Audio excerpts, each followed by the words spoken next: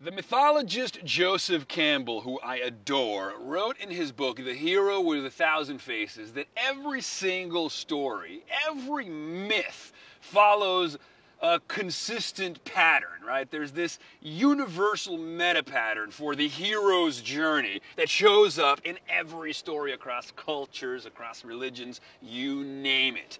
And so the idea is that mythology provides a lens, it provides a map that we can apply to our own unique circumstances to make sense of our lives. Because to understand is to perceive patterns, right? And so the hero's journey is a pattern that takes all these seemingly meaningless events that happen to us in our lives and provides a sense of directionality and purpose, an archetype that we can use as our North Star, right? That imbues our lives with a sense of meaning and signification, right?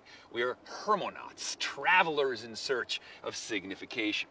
And so one of the key steps in the hero's journey, before he answers the call to adventure, he needs to figure out what is his passion, right? So how do you find your passion? Well, according to the work of Stephen Kotler, not everybody knows what their passion is, but what they might be able to identify is several things they're curious about. So you start with that. You start with curiosity, right? I may not know my passion, but I know what I'm curious about. So make a list of 10 or more things you're really curious about. I'm curious about science. I'm curious about the universe. I'm curious about the human situation, what it is to be aware that you're aware, right? And maybe I'm curious about romantic love. I make a list.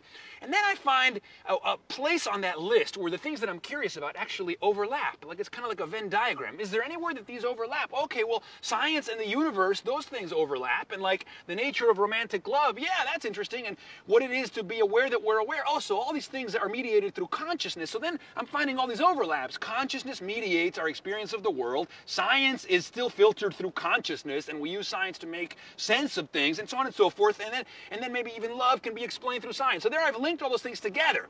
And so passion exists at the intersection of all those things that you're curious about. Passion, the intersection of those things is where there's neurobiology, there's like activity, there's energy there, there's dopamine there. So again, you start with curiosity, you make a list, you find where those things overlap, you get to your passion. What do you do next? You go find a need in the world that can be served by your passion, right? There's poverty, there's suffering, there's illiteracy. People need inspiration. People need to pierce their filter bubble. People need to pierce their echo chamber. People need to be woken up, right? To arrest the mind's attention from the lethargy of custom and the film of familiarity and banality and redirect it towards the wonders of existence. So maybe what I want to do is make media that agitates the sleep of mankind. Media that helps people wake up. So that's a need in the world that can be served by my passion. So curiosity leads to passion. Passion can be served by finding something in the world that it can be served for, and then passion turns into purpose.